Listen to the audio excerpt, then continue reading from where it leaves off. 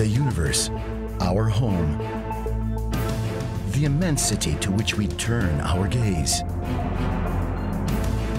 The place where physicists look for answers about the origin of all we know. But how actually do scientific questions about our universe arise? And how do physicists look for answers? A fascinating intellectual adventure now taking place can provide us an example. Let's start our story from Switzerland.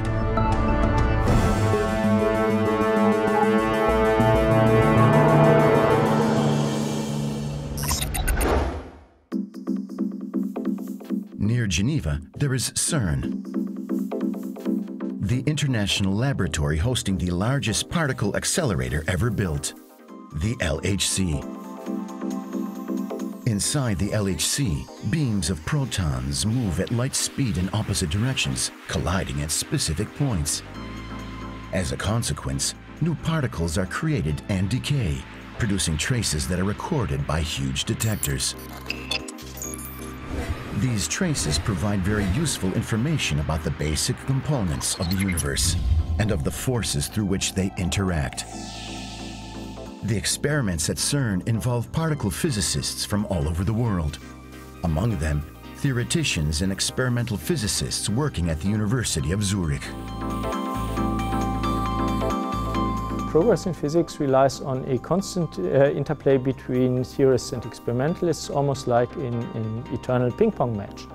Theorists formulate ideas and turn them into models to describe nature. These are confronted with real-world data by the experimentalists, sometimes validating these models, sometimes turning up completely unexpected results, which then lead the experimentalists to pass the ball back into the camp of theorists, who have to refine or reformulate their models, and the whole process then starts all over again.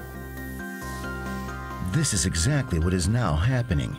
Since 2014, one of the Forge huge detectors, known as LHCb, started to collect data that looks quite surprising.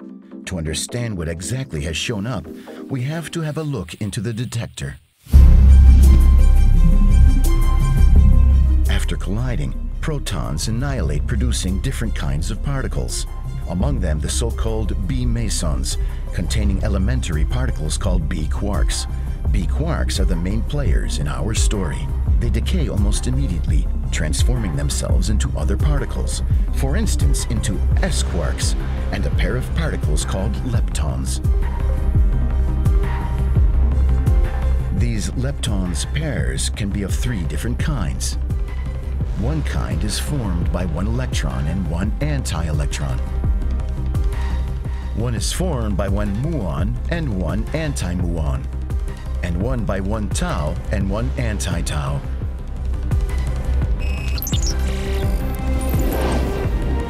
LHCb can efficiently detect electrons, anti-electrons, muons, and anti-muons. Physicists expected that the two pairs show up with the same frequency. Instead, one of them, the muons pair, seems to be rarer than the electrons pair. This is the first anomaly. But B mesons can also decay in a different way, producing C quarks. And again, three different kinds of leptons pairs, of which LHCb can detect well those containing muons and neutrinos, as well as those containing taus and neutrinos. In this case, the pair taus and neutrinos seems to be more frequent than expected, according to current theories. This is the second anomaly. We still have too few measurements to understand if these anomalies are true or not. But if they were confirmed, they would actually be the biggest discovery in particle physics in the last decades. So it is true that LHC already delivered great excitements and a big discovery with the Higgs boson, but we have been hunting the Higgs boson for decades. It was predicted 50 years ago. While what LHCb is maybe seeing now is something totally new, totally unexpected. It could open new venues and could completely change our basic understanding of the universe. At this stage, physicists must balance hope and reality, enthusiasm and caution. It would not be the first time that a possible important result fades as more data pile up. Such experiments are based on probability, not on single events. A single event could be something like what we call a false positive.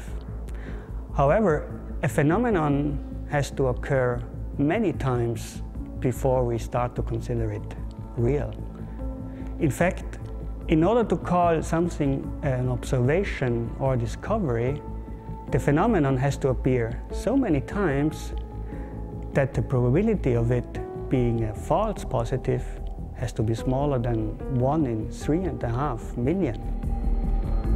So far, LHCb is still far away from having enough data to announce a discovery. What has been observed could turn into nothing seen in few months.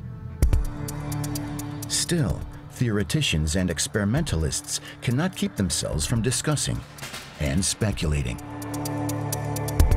To be really honest, I mean, I would not be completely surprised if some of them fade away. It depends on the model. There are certain models where I think you can have even 10–15% in RD star. Yeah, but still, I think the size of the anomaly in the charm sector, I mean RD star, it should go down a little too. To make the models more natural, it's kind of high, I mean. If these anomalies are real, theoreticians would be forced to include them in a new model describing the universe. And this would lead to a change in the way we think nature works, and in particular about the forces through which particles interact.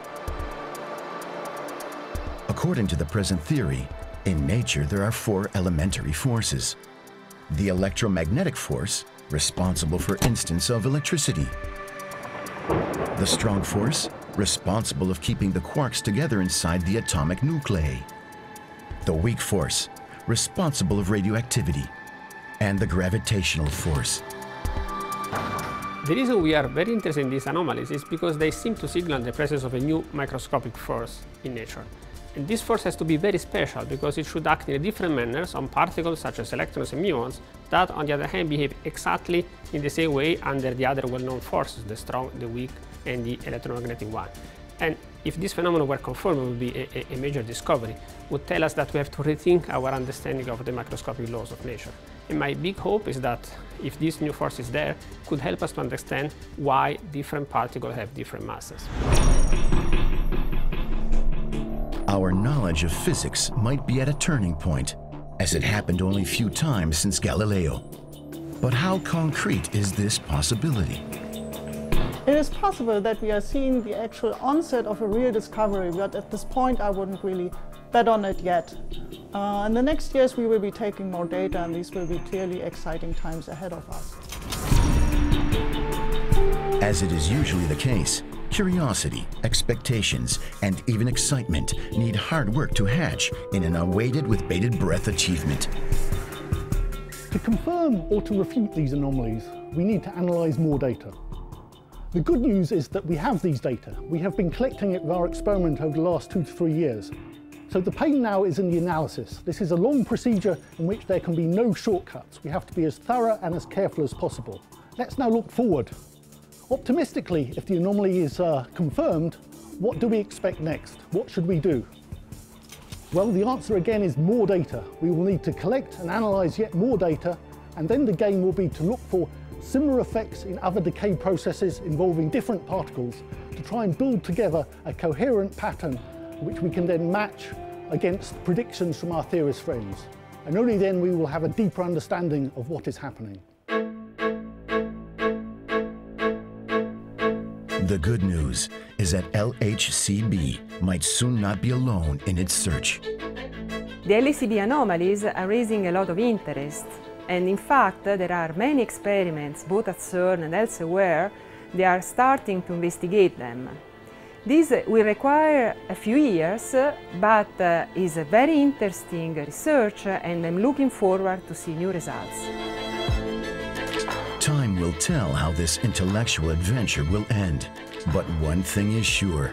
Whatever result will be provided by the experiments, it will give rise to new questions. And a generation of researchers will keep looking for answers, expanding our knowledge of how the universe works.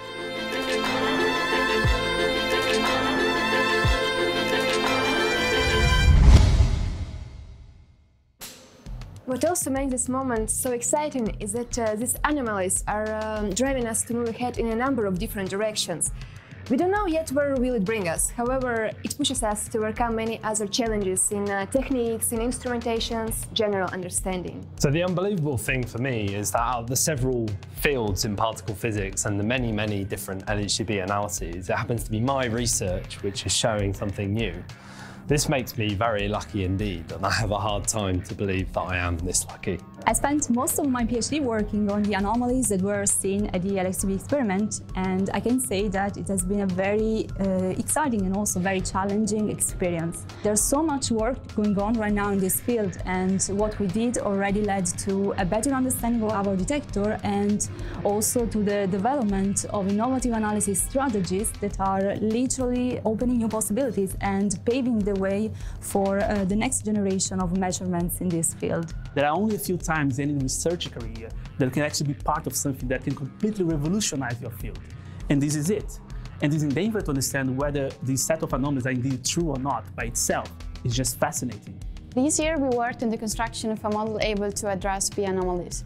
Sometimes building a model feels a bit like being on a roller coaster. One moment nothing seems to work, but then the next one you come up with a good idea and new possibilities open up.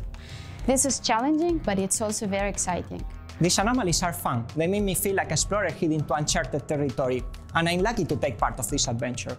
These anomalies are forcing us to think deeper, to go beyond some basic principles that we had for granted.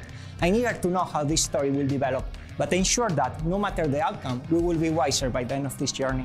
As a PhD student working on the analysis of the decays of B mesons, I have to say I'm very happy to be part of this collective effort to shed light on the cause of these puzzling anomalies, to be part of this exciting story.